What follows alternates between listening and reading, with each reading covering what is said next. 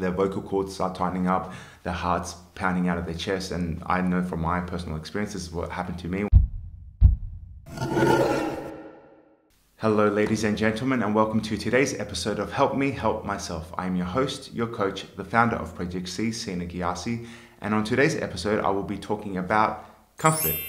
Now, the aim of any real good coach is to get our clients out of their comfort zone.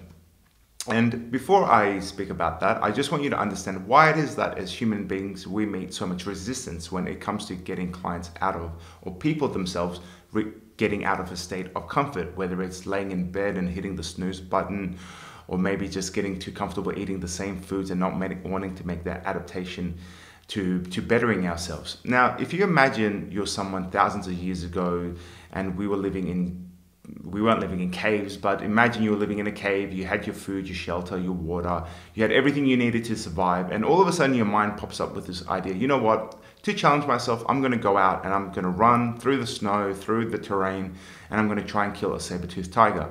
Now your mind is naturally going to resist that. Why? Because its primary aspect is to survive, correct? So you're going to meet resistance. So this is essentially kind of what's happening to a degree. Your body, as soon as you have these thoughts, will start getting more of a shallow breath. You might go into a fight or flight response whenever you're starting to do things outside of your comfort zone. It's kind of like when people do public speaking for the first time and all of a sudden their knees start shaking, their vocal cords start tightening up, their heart's pounding out of their chest. And I know from my personal experience, this is what happened to me when I was doing Toastmasters for the first time. But I knew for myself personally, if I want to do seminars in the future to come, that I need to make the incremental steps to get me there. And that's the key really to getting outside your comfort zone, to finding a state of flow. Now, understand with flow, if you do anything too strenuous, then you're going to give yourself anxiety and not follow through, or you might experience it once and then say, you know what, that's not for me and I'm going to push it aside. Or if it's not stimulating enough, it's going to create a boredom and you're going to feel like, you know what, I can do things that are better suited to my time and this is not really for me.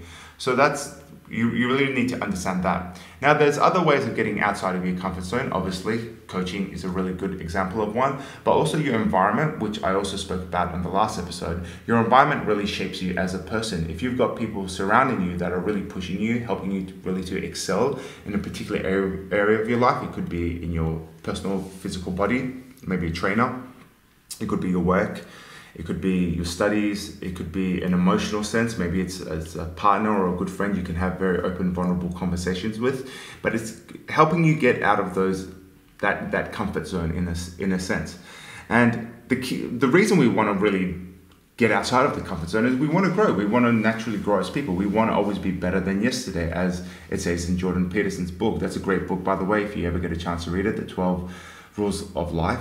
And as human beings, if we don't really push past this state of comfort, we will reach a level of resentment against ourselves, especially when we look back in life and say, you know what, I wish I really took advantage of certain situations. And life is too short. We only do live one life and you have to live it on your own terms. So be mindful of this. And I urge you to step outside your comfort zone. If stepping outside your comfort zone is something you do struggle with, by all means, get in touch with me. Or get in touch with another coach, someone who can really help you, propel you to living a more fruitful, fulfilled life, okay? And that's it for today, guys. And I just want to say I hope you've had a really nice weekend. If you've enjoyed this video, please like, share, and subscribe to the channel.